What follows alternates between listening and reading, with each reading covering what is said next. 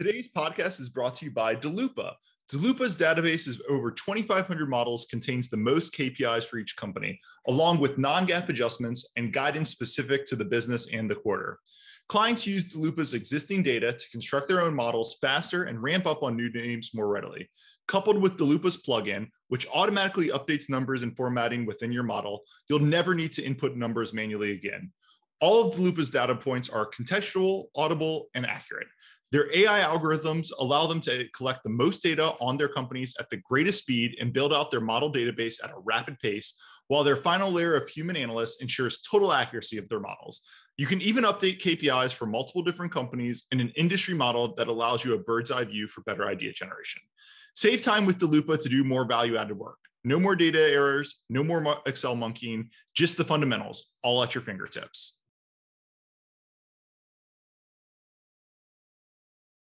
All right, hello, and welcome to yet another Valued Podcast. I'm your host, Andrew Walker. If you like this podcast, it would mean a lot if you could rate, subscribe, review it wherever you're listening to it. With me today, I'm happy to have on for the second time, James Elbaor. James is the founder and CIO of Marlton. James, how's it going? It's going well. Good to see you again, Andrew. Hey, it's great to see you too. Let me start this podcast the way I do every podcast. First, disclaimers to remind everyone, nothing on this podcast is investing advice. We're going to be talking about a stock that mainly trades international today. So just remember that comes with a little bit of added risk, a little bit of added maybe tax complexities there. We're not tax advisors, but everyone should just please consult a financial advisor, do your own work. And then second, a pitch for you, my guest, people can go listen to the first podcast from, I can't believe it was all the way summer 2021. It feels like it was much sooner than that, but great to have you back on. I think you're a super smart guy. I know you know this name really well, and you caught some really interesting tidbits in the disclosures, which shows how closely you're reading the filings. But all that out the way, let's just turn to this company we're going to talk about. It's not a company. It's actually a closed-end fund. It's Pershing Holdings. The ticker is PSH. It trades over in London. And I'm just going to stop there and turn it over to you. James, what is PSH and why is it so interesting? Oh, gosh. Well, it's great to be back. Similar to the last conversation that we had, we talked about Third Point Offshore. And today, we're going to talk about Pershing Square Holdings, which I should remind everybody is not only on the London Stock Exchange, it's also on the Euronext as a dollar that trades USD. And then there's also a pink sheet as well. But there's a couple of different ways to get it. But I think probably the best is usually trading through the Euronext. But like you were saying, Pershing Square Holdings is a closed-end fund. It's an investment holding company run by Bill Ackman, and it's incorporated currently in Guernsey, which is important because the main crutch of our conversation here is that I think it's going to re-domicile to the United States, which creates a really interesting event path and investment opportunity. But let's take a quick step back and describe what this is, because one of the things that you said was it's a closed-end fund. And it is a closed-end fund, but I think the way that Bill is positioning this, the way that it is run, is really more like an investment holding company. So I think people should really start to, and will start to see this as more like a Berkshire Hathaway or an Icon Enterprises. Let's talk about what this is not. This is not a reinsurance company like some hedge funds have. And this is not a feeder fund like Third Point Offshore, which is a it's a company that's investing into a hedge fund. This is truly, you are making an investment into the holding company of Pershing Square Holdings. They make direct on-balance sheet investments into underlying securities, principally North American. Right now, they have 9 companies. They're long only. And yes, I'm sure it's going to come up. They have a very interesting swaption on interest rates. We don't know exactly where on the curve they are, but we can talk about that a little bit. So I think maybe what might be helpful when I was thinking about this and thinking about some of the listeners here is why Guernsey? So Pershing Square Holdings is basically domiciled in Guernsey right now to avoid compensation, or specifically the carried interest restrictions. There's other regulatory restrictions as well, but mainly the carried interest restriction that is imposed by the Investment Company Act of 1940. So that is why they're generally incorporated in Guernsey right now. So that begs the question, okay, how are you not deemed an investment company under the 40 Act? And one way to look at that, I would encourage everybody to kind of find their own opinion as to how this happens. And one of the ways that we did it was pull up Berkshire Hathaway's 10K. You can just control find the 40 Act, and they will very succinctly describe to you why the 40 Act does not apply to them. And I'm going to read part of that right here. It says the company does not invest or intend to invest in securities as the primary business, and no more than 40% of total assets will be invested in investment securities, as such term is defined in the Investment Company Act. And what we think is Bill is telegraphing and has been telegraphing that they are going to make the move from Guernsey, which is where they are currently trading as essentially acting like a hedge fund, right? Just incorporating Guernsey, trading regular securities, and will be more like a US domiciled investment holding company like a Berkshire Hathaway. But in order to do that, as we said, trading securities need to be less than 40% of your assets. And Berkshire Hathaway gets around that by owning Geico in the sense they're an insurance company. Icon Enterprises has energy companies that are affiliated with them that they have full control over. And then you've also got Kenai, which is Bill Foley's holding company, which has consolidated other businesses as well. I'm laughing because I didn't think we'd bring Bill Foley in here, but I'm familiar with all of them. Yeah. Yes.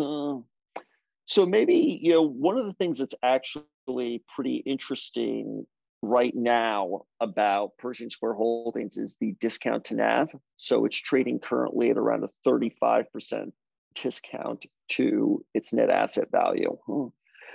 And there's various different, I think might be helpful to maybe talk a little bit if you think about why the discount to NAV exists. Yep.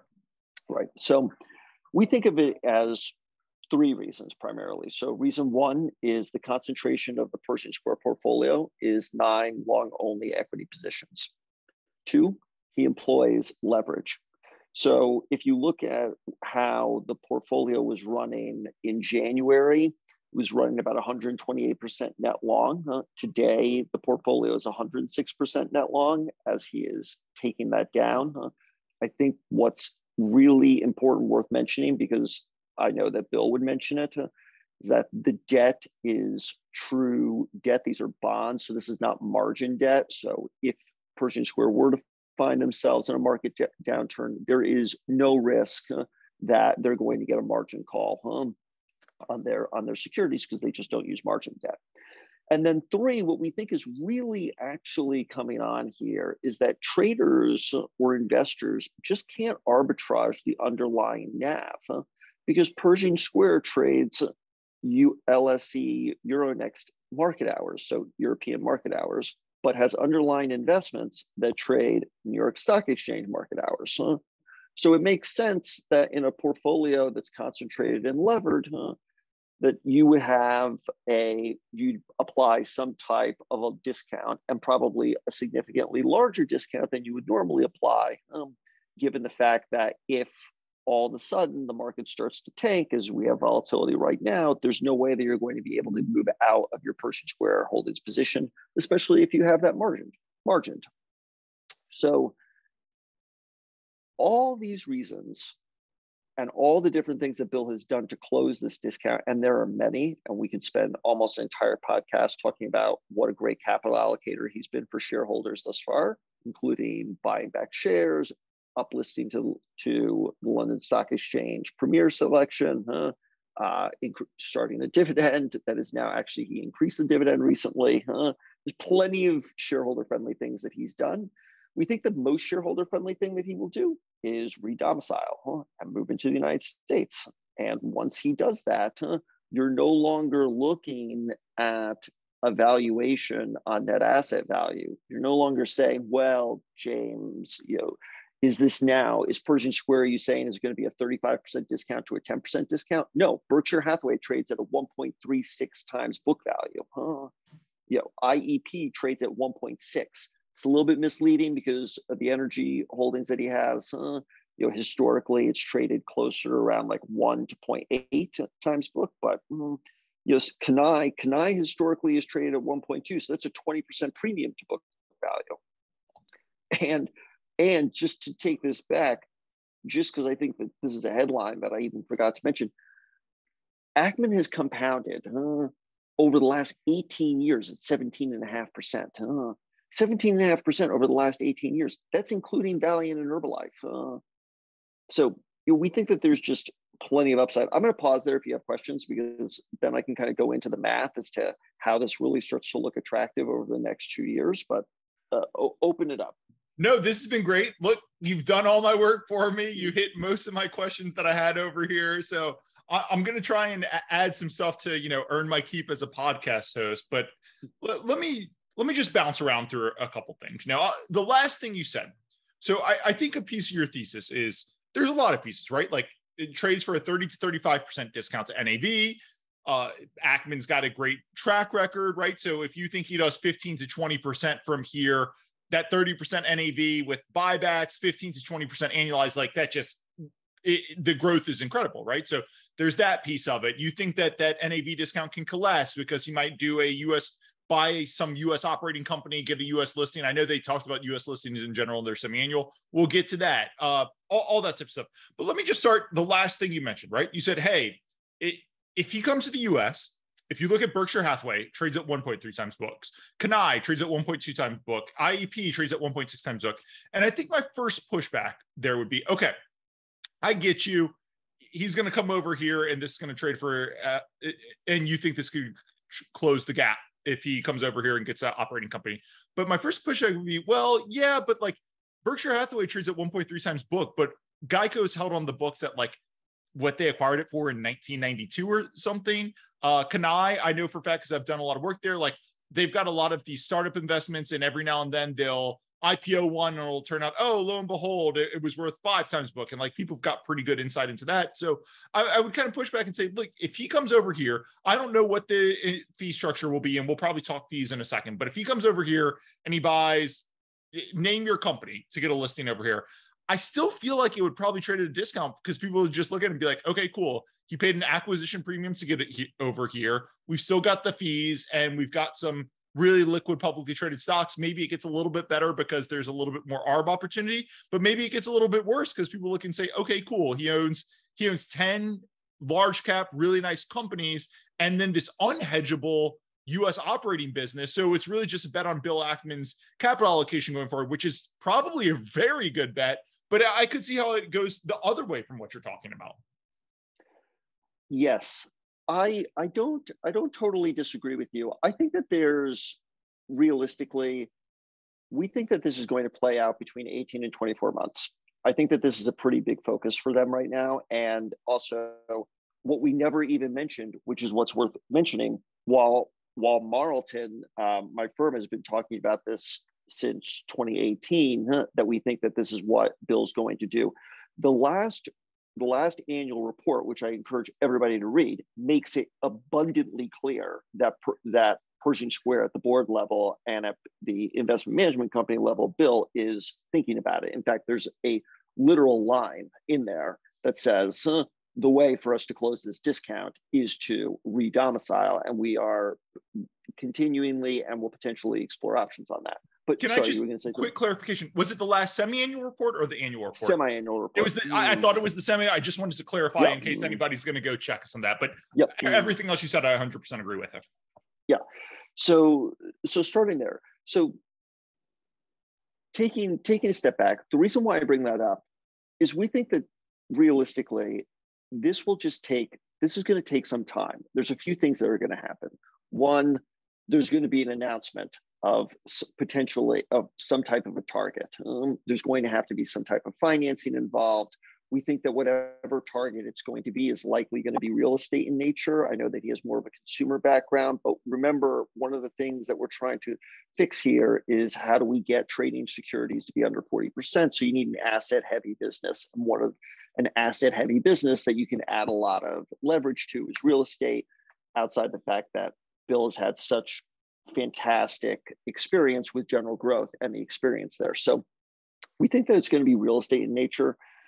That is to say, I agree with you that initially, I don't see this trading at a massive, necessarily a huge premium where you're looking at Berkshire and saying, well, it's 1.4 times book and they acquired Geico forever ago. And that is true. They did do that. And that is how accounting works. What I do see is happening, though, is that these liquid securities should realistically, in our closed-end fund experience, trade anywhere between a 10% discount to par. And I think that it's highly realistic that what you're really playing for here is a par-like value, as people then start to assign what is the value then if we give par to the actual trading securities, then what's the value of operating company going to be? And then how do we kind of value the sum? And altogether, I think you'll get to something of probably current NAV in between as it works out. Yeah, there can be downside for sure.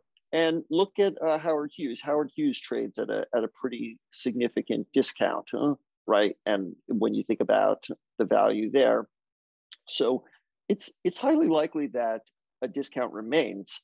We just think that it's not 35%. We just think that it's something more closer to like to current NAV of -10 to par. And it's funny because I posted this on Twitter, obviously, and there were 2 or 3 questions that were most common, but the most common by far was, when does the discount close? Which I get it. Like, invest in a security, trades at a 30% discount to NAV. Everybody wants that to close the next day, right? But it's funny we're saying this because, tell me if I'm wrong, I think the core thesis for you is Ackman's compounded 17% annualized over the past 20 years or something along those lines, right? It's like, hey, if he's going to do 12% annualized for the next 20 years, you're really not going to care if that discount closes now. By the way, it might be better because you can keep buying back those shares, which will be very accretive and increase that compounding. But it is funny how focused, and I'm focused, you're focused, it's where all of our minds goes. But if you can get over to the US, get the cash flow from an operating business, and then start repurchasing shares, like, you kind of get that snowball rolling. So can I just also say, I think Bill is obviously very public facing. He gets a lot of criticism.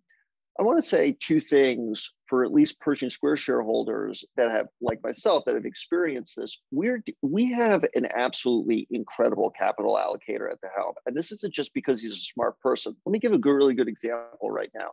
We were right in the midst of this year. Her share buybacks at Pershing Square had stopped. Why? Because they were deploying capital. No sooner than May of this year, Pershing Square has bought back $113 million notional worth of shares at a 35% discount to NAV. That's 2%. That's 2% of the float.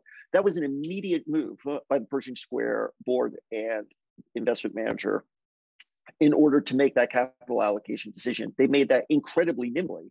That is not what you typically see at the corporate level, where these types of buyback programs are longer, they're more thought out, and not always accretive because they're kind of just done well, where we have a buyback program and we're just running through the numbers. This is done in a very nimble way. And I also want to say, I give Bill a lot of credit that while there's a lot of time and focus spent on Tauntaun, he could have done a really bad deal and he chose not to. And at the same time, is moving forward with Spark.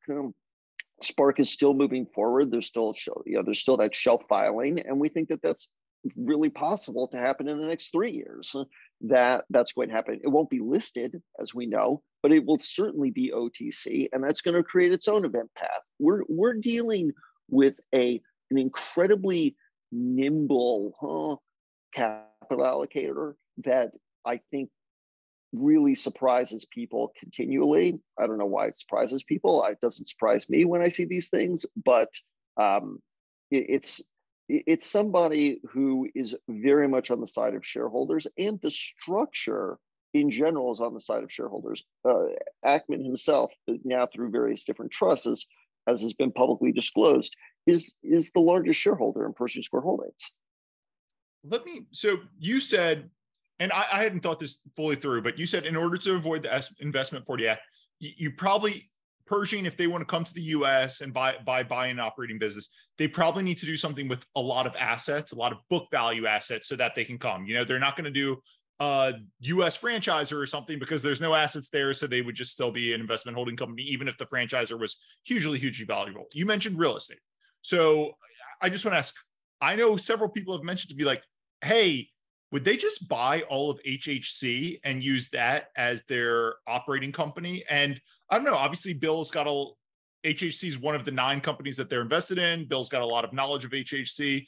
It's been a kind of controversial stock. It's kind of gone nowhere since the spin, despite lots of upside. I love South Side, but do you think HHC is the target, or do you think he's going to kind of do something of his own? And if it's not HHC, like what type of real estate do you think it would be? My inkling is that HHC plays a role in this story in some way. So you're looking at, right now, Pershing Square owns roughly around 20%, a little over possibly, of the shares outstanding. It is a real estate play.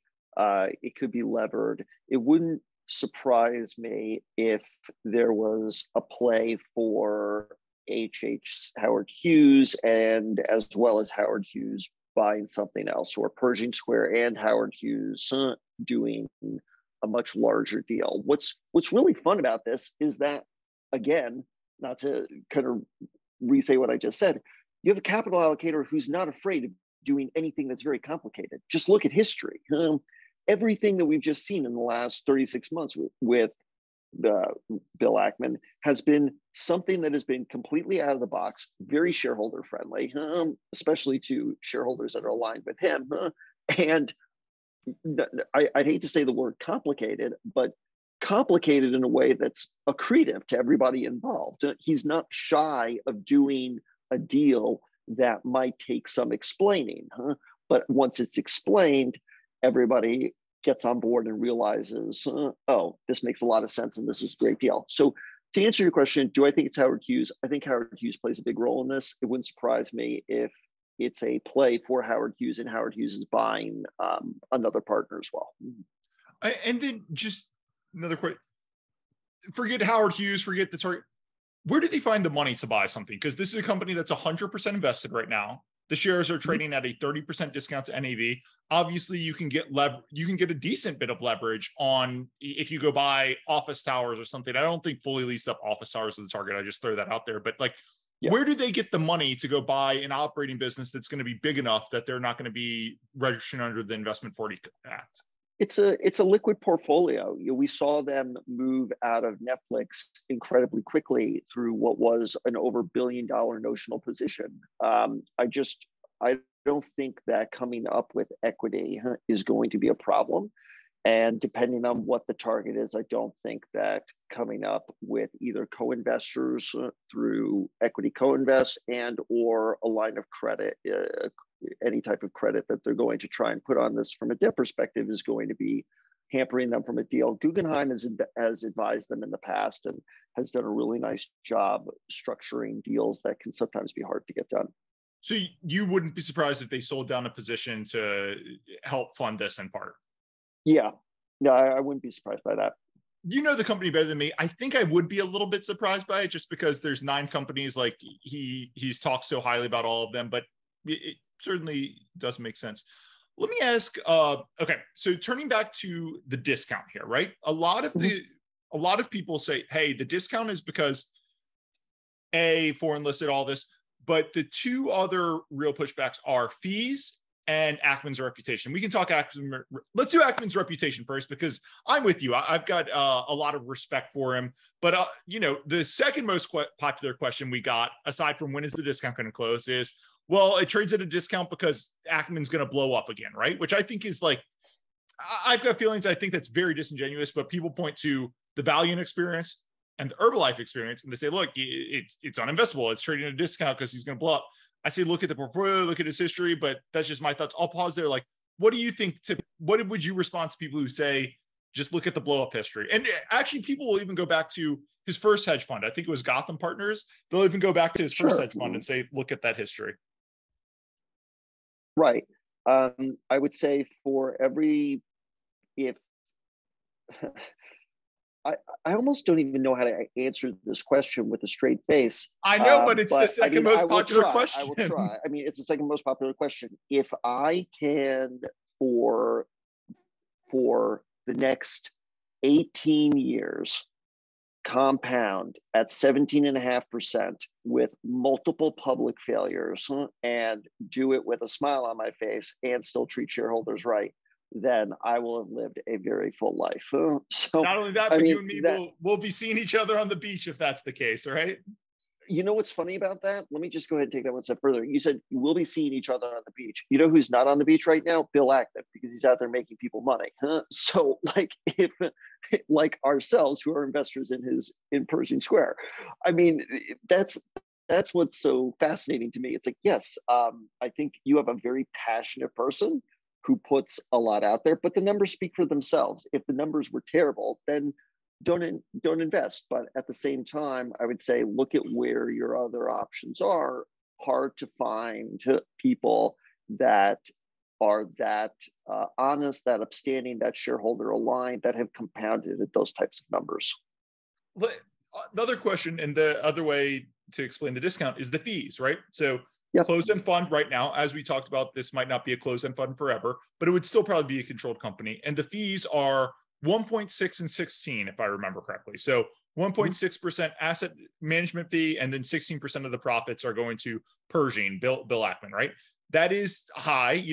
Anybody who invests in mutual funds will know that's a lot higher than mutual funds, but that's high for closed-end funds on the whole. I would say most closed-end funds in the US don't have an incentive fee. I don't think it's higher. And a lot of people would just say, hey, it's a liquid portfolio of 9 large cap US stocks. Of course, it's going to trade at a discount when it's got that fee structure associated with it, because we can just, Ackman's very public. We can just copy his portfolio, build it ourselves, and not pay that fee structure. So it has to trade at a discount to attract investors. What would you say about that?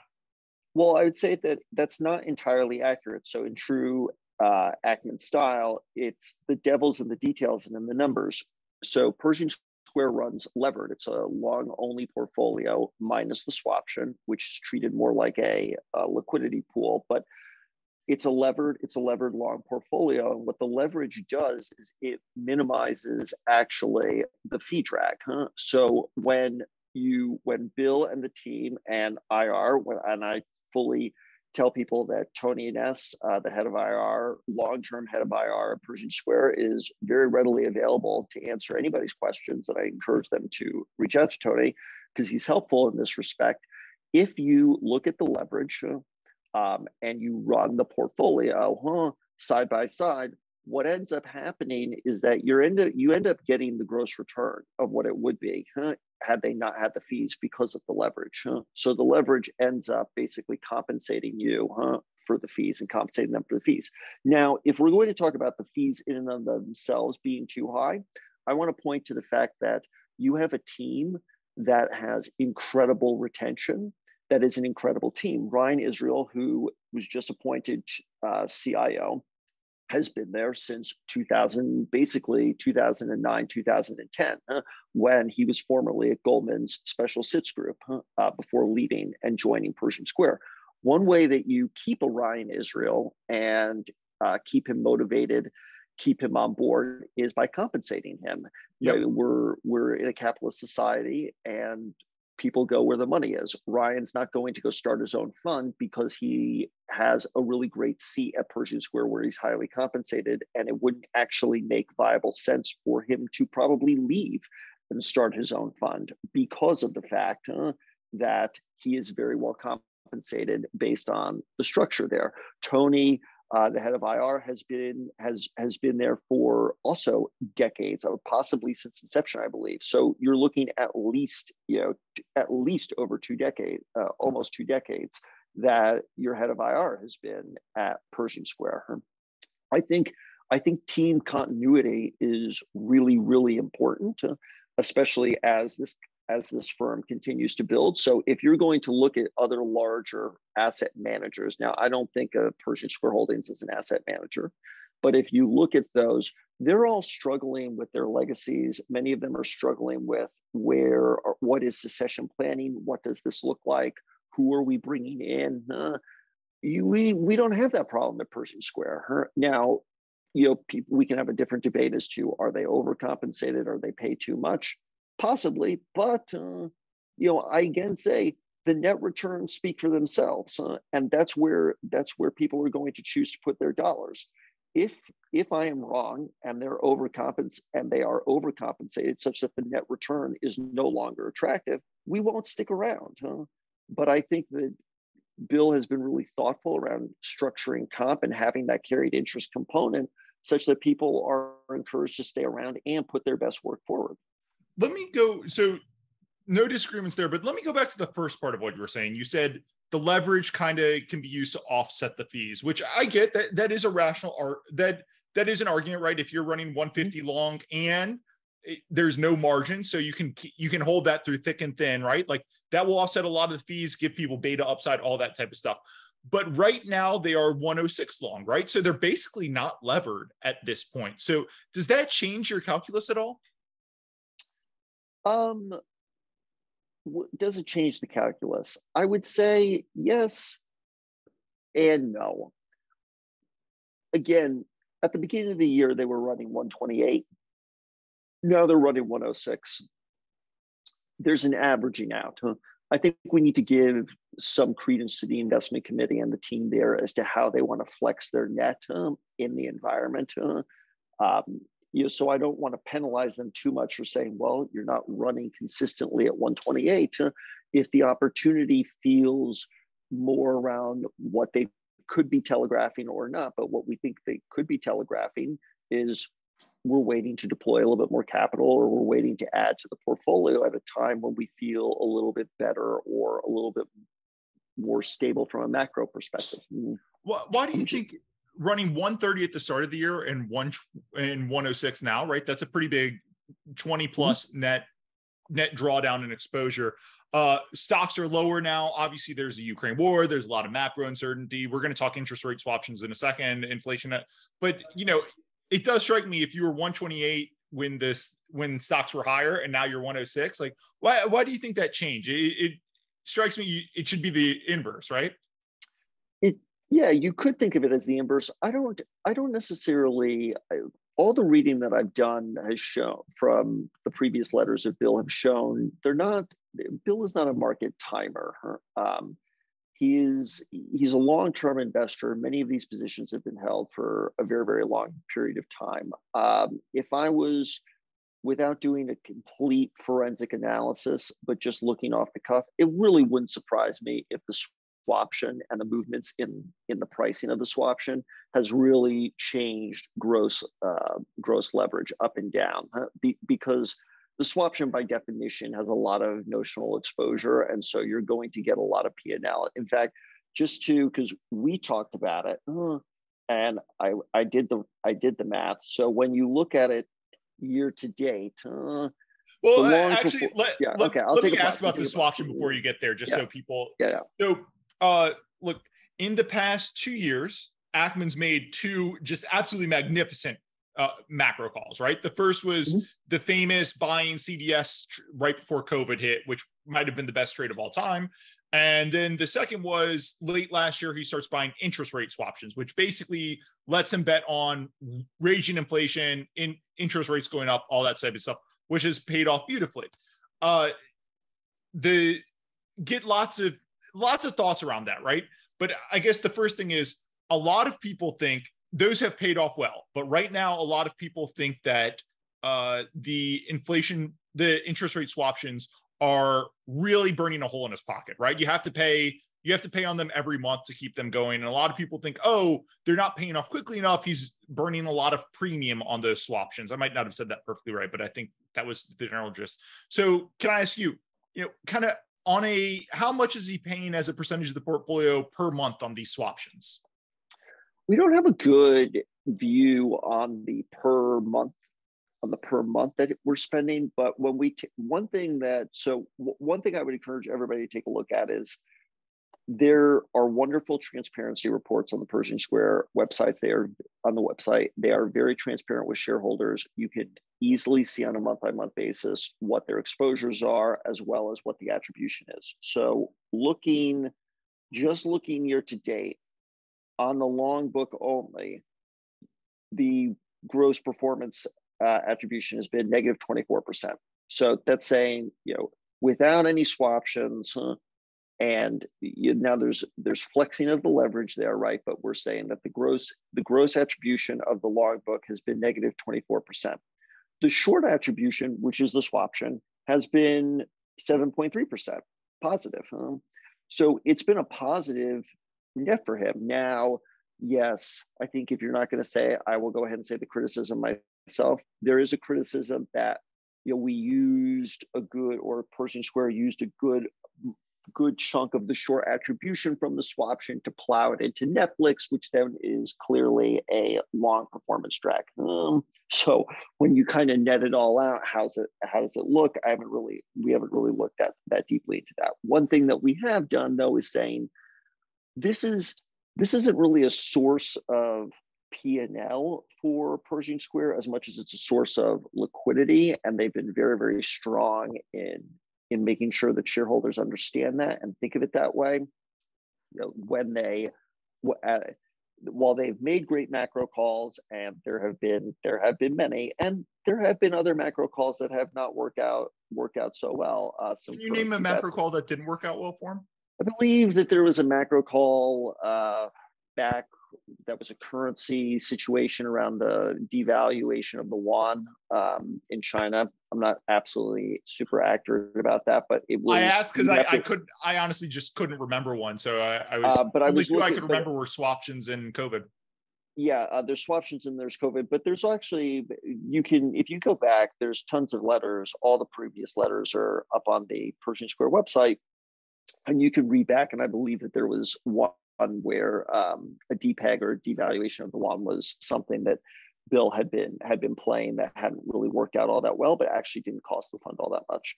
But at the end of the day, I think you get a macro overlay that is seen as a source of liquidity, and then you have what is essentially a private equity portfolio on the other side that mimics very much the style of Berkshire Hathaway. So Restaurant Brands International has been held by Pershing Square for, I want to say almost a decade now. If I remember, Restaurant Brands International came public through Justice Holdings, which was Ackman's first SPAC. And so he took the SPAC, that's right, took Restaurant Brands, and then he hasn't sold a share. So yeah.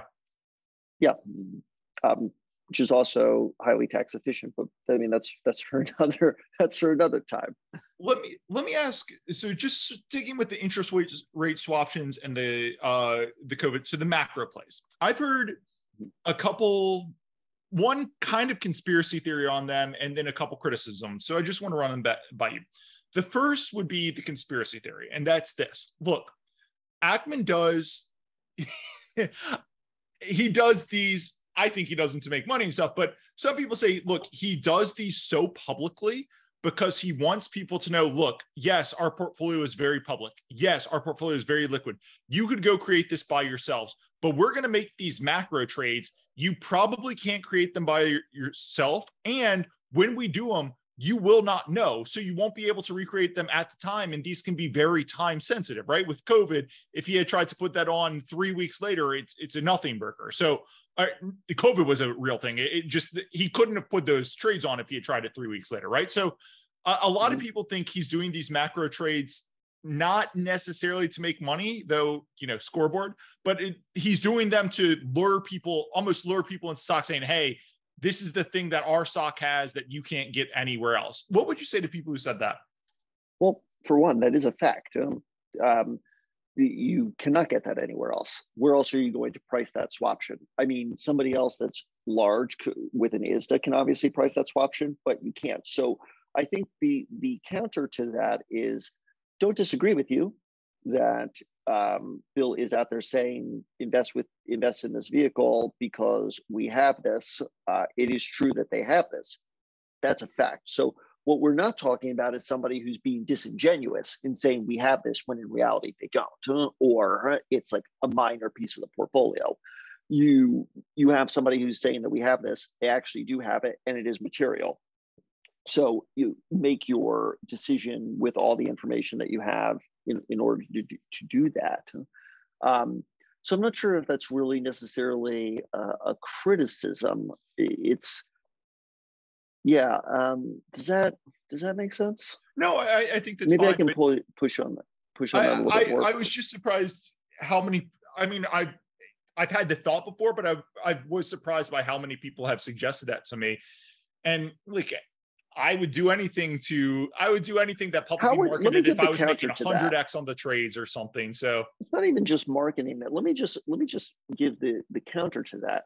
Is the counter is what is being suggested then is saying, well, actually, Bill, as the now CEO of Pershing Square Holdings, he should not tell people that or the people that he has these swaptions on. Well, first of all, I'm going to be frustrated as a shareholder. I'm a shareholder of Pershing Square. I'm actually a material shareholder of Pershing Square Holdings, specifically for me. And I want and I value that kind of transparency in my manager, her saying, this is what we have on. Then I can make my choice as to whether or not I want to stay or not, or how I need to think about that. I prefer that vastly to what I think could be the counter to that, which is we had this swaption on, and look how much money we made, and we never told you that we had the swaption on before. And it's like, no, that's not the situation. In fact, what it's always been is we have a swaption on, and then it just turns out that it actually made money and it worked.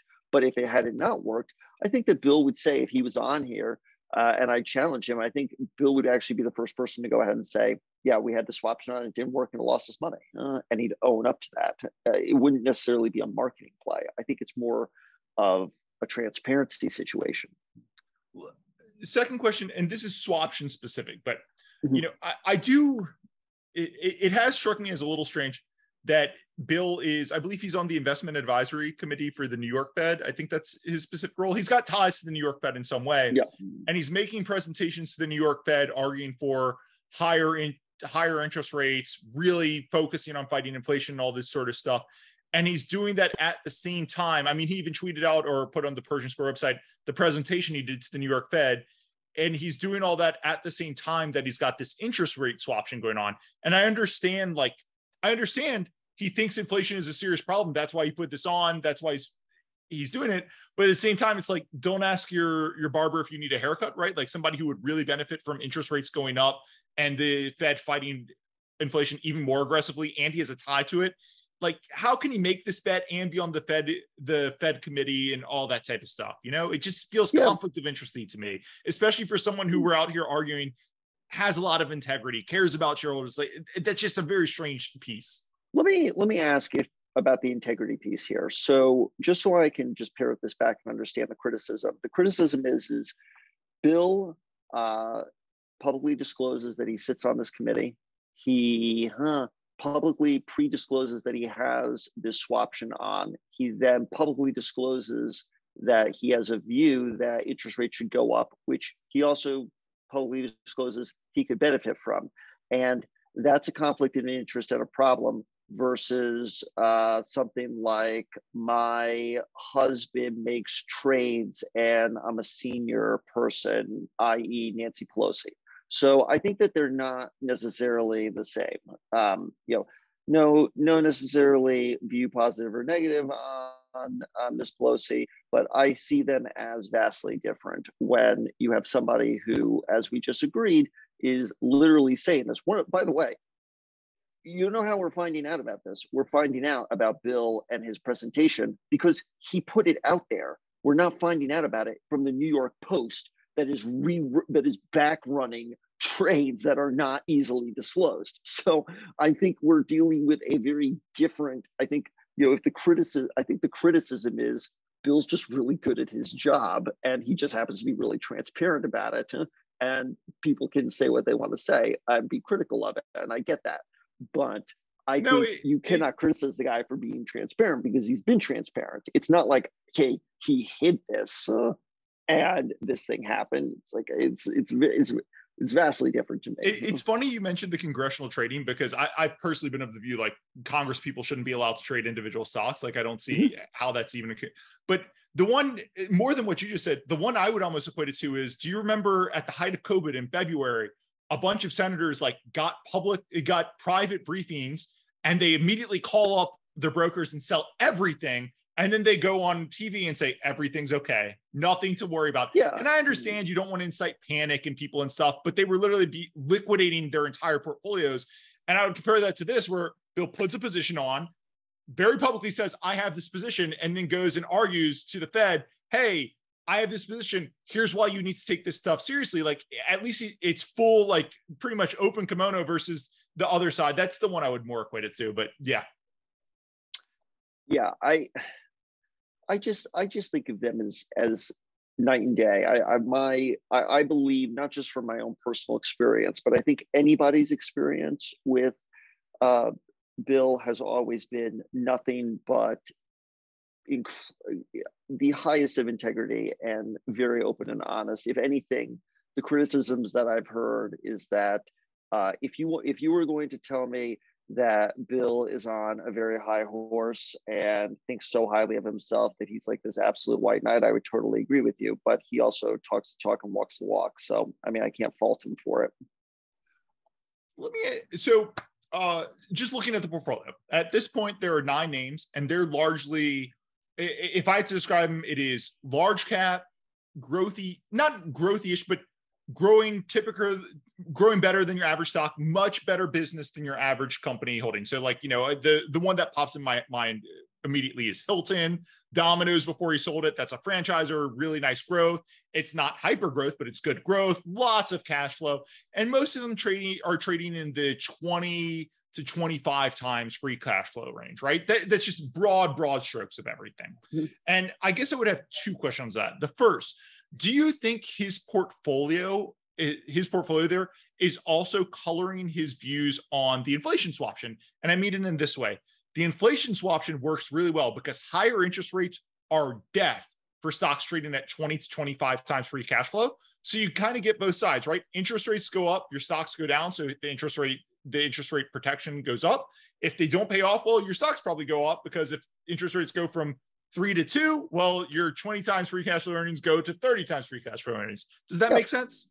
It does. And I think that that's absolutely accurate, because that is very much in line with the way that we see Bill running the portfolio. As if in a rising interest rate environment, those swaptions when he decides to exit them or decides to ladder exit them, however he believes the best way to play it is, they will provide liquidity to then buy into or add to these positions or buy new positions at lower or more attractive valuations.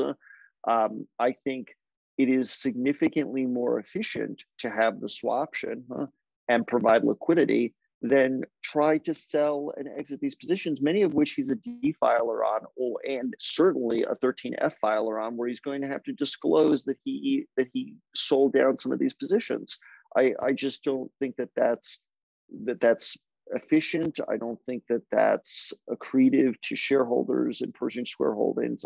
I think that the way that Bill is running it is the way I would like to see it be run, with transparency, with integrity, but also in a way that is actually really elegant. This swaption provides a lot of liquidity in an environment where interest rates may be continually going up. Let me ask second question. The portfolio. I mean, I have no issues with it. I've done some work on some of the companies here. I like most of the companies in here, right? Like especially Hilton. I've mentioned that a few times, but I really like that business and that thesis. But when you just look at, again, broad strokes, it's 20 to 25 times free cash flow companies, growing nicely, but not hyper growth or anything. Lots of free cash flow, but they're not going to, take over the world tomorrow or something. When you look at that portfolio, you said earlier, one of the first things you said is you're investing in a manager with a 20-year history of almost 20% annualized returns, right? How do you get close to that returns with this portfolio here, right? It's 100% invested, basically. It's invested in good companies that are trading 20, 25 times, but if they grow 5% and they yield 5% in terms of free cash flow, that's about a 10% return, which is better than the market will do over time. But it's hard to see, especially once you layer the fees on, how this is going to do materially better than that, unless I'm kind of missing something, or you're factoring in a big macro call, or he's going to sell all these and roll in something really interesting. Does that make sense? Yeah, no, it makes sense. So I would say, look, if you're thinking typically equities have been yielding around, if you're looking at the S&P, like 10% annualized, let's put aside the fact that is a realized actual historical number that Bill has basically doubled that over the last 18 years. But putting that aside, if we think, okay, we have a 5-year time horizon view, others might be longer, but let's just look out the next 3 or 5. Let's say the portfolio is really going to be annualizing around 9 or 10%. Okay. Now you say you layer on the fees. Well, then you add on the leverage. So now you're looking still at 9 or 10%. So you're still looking at the growth side. It's like, okay. And so then you're asking me, well, where are we going from? What should I be thinking about from here? Well, let me tell you what I think we should be thinking about. What we need to go back to is the crutch of the thesis, which is twofold. First, you have a redomiciling effort that we think is going to be actively underway within 24 months, where this will be moved. I think high level in this, this is Bill's only capital vehicle. This is not just one product or treated as a product. This is it.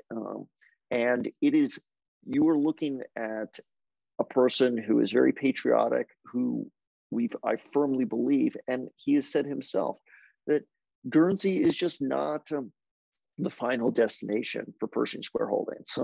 And he's already been making moves to what we believe making moves to indicate that he's going to redomicile that. And so once we go through that redomiciling effort, we're never longer going to be talking about Pershing Square, the portfolio. We're going to be talking about Bill Ackman's the investment holding company. We're going to be thinking about this more around the view of Bill Ackman 3.0. Like, what is he doing at the operating company level, whatever operating company that's going to be? How is he allocating cash to the portfolio? How's the portfolio being run? Which is really, as he's been saying, going to be more aligned with with Israel and how Israel is treating that portfolio.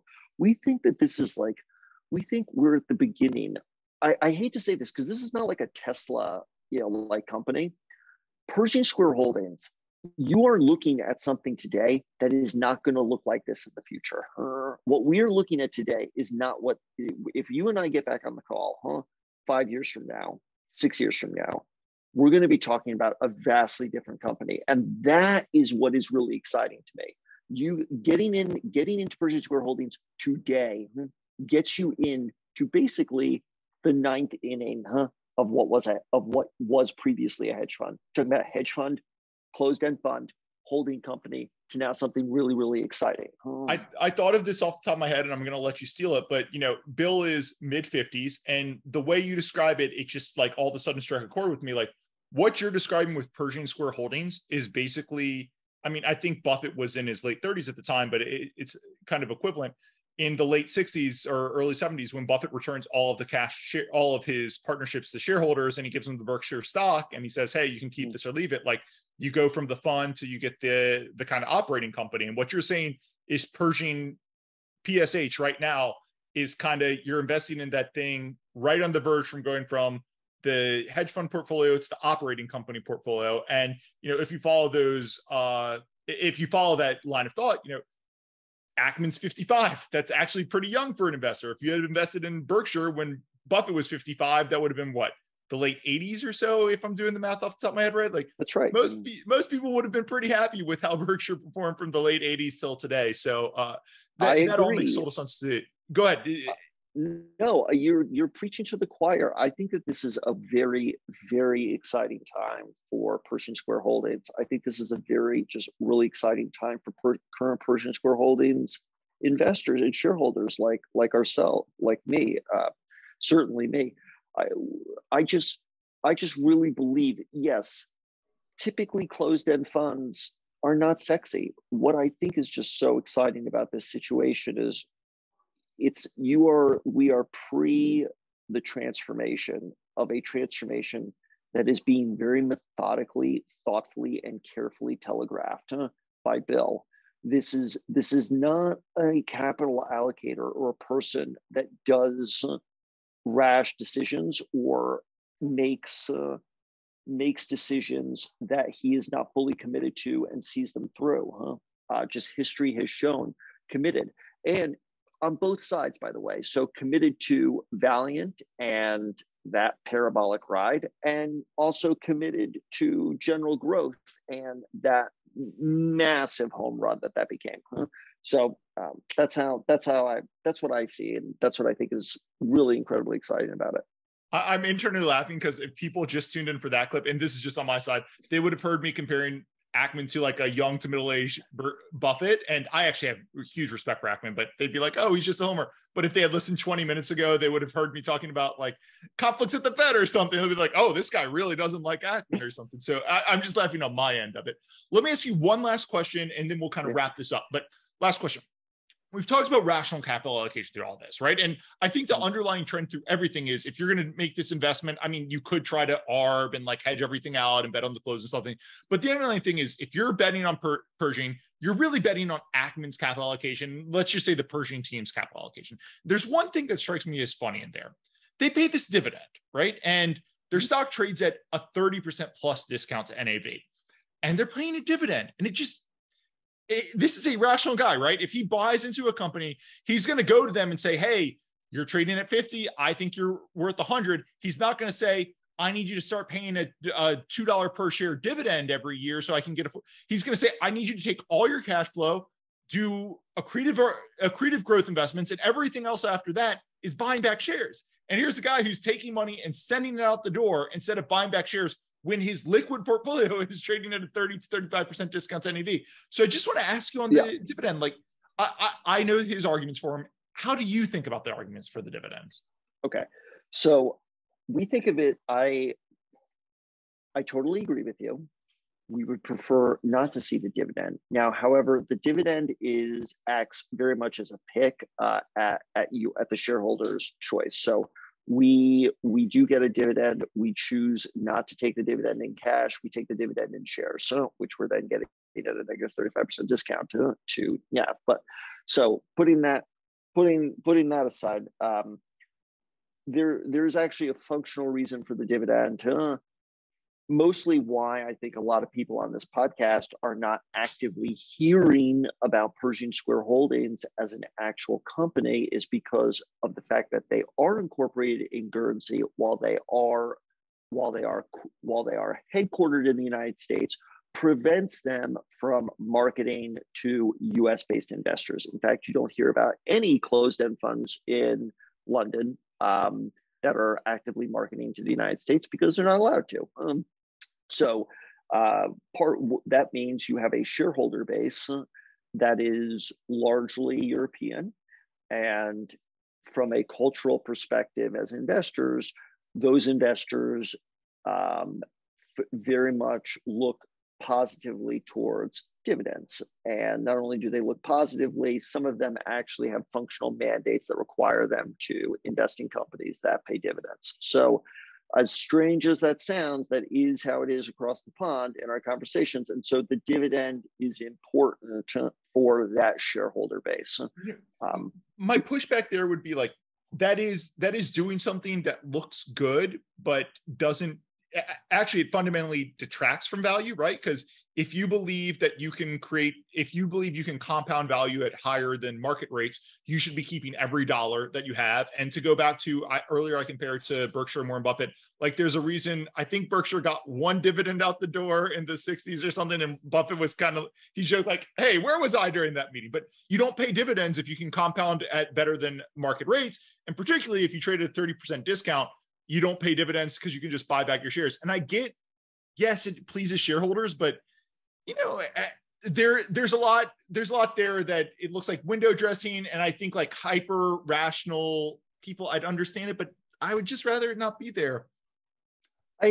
Look, you're preaching to the choir here. We also would rather it not be there, and we would rather increase the share buyback program. And part of it was also functional, was that by buying back so many shares, which they were, decreasing the float, actually prevented them from uplisting to the premium section of the London Stock Exchange to the FTSE 100. And I think that's a really big deal that's being understated right here. You have a basically US headquartered business that is in the FTSE 100 largest companies in the FTSE. Like that's a really big deal. It's a really big accomplishment.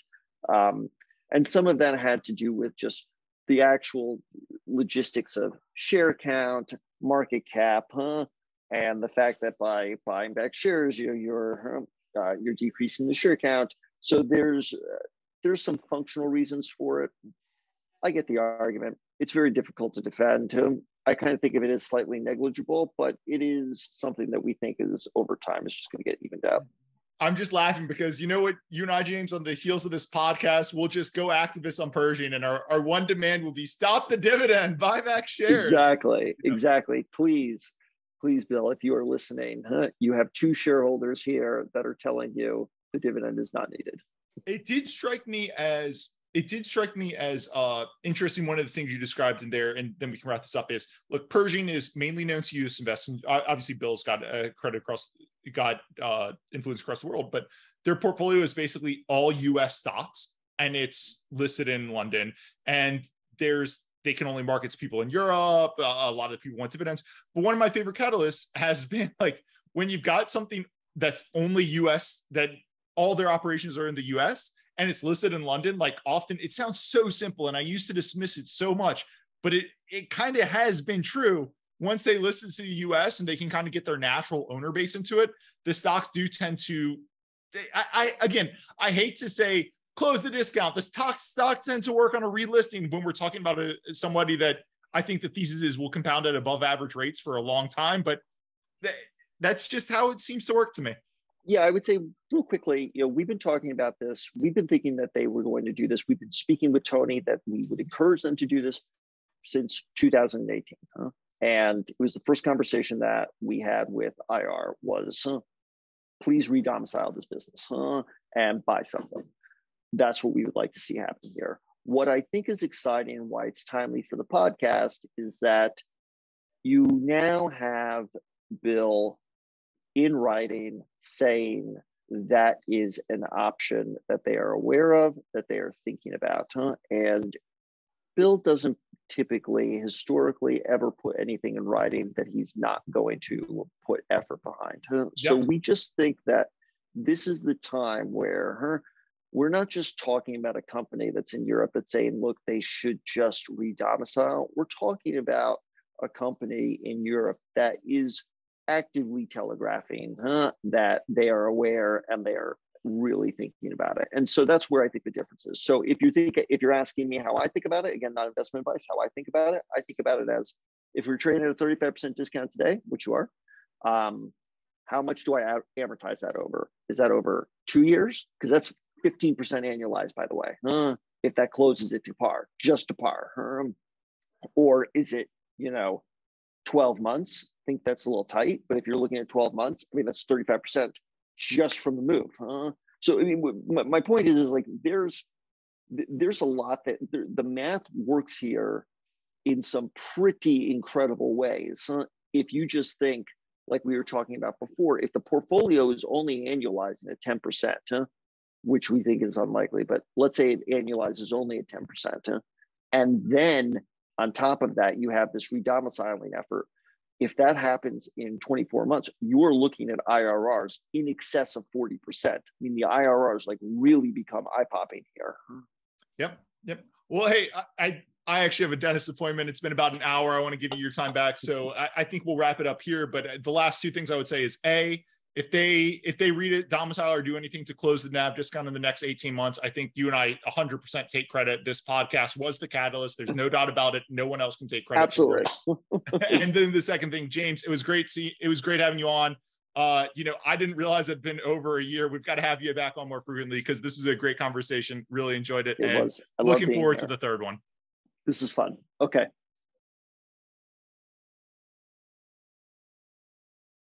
A quick disclaimer, nothing on this podcast should be considered investment advice. Guests or the hosts may have positions in any of the stocks mentioned during this podcast. Please do your own work and consult a financial advisor. Thanks.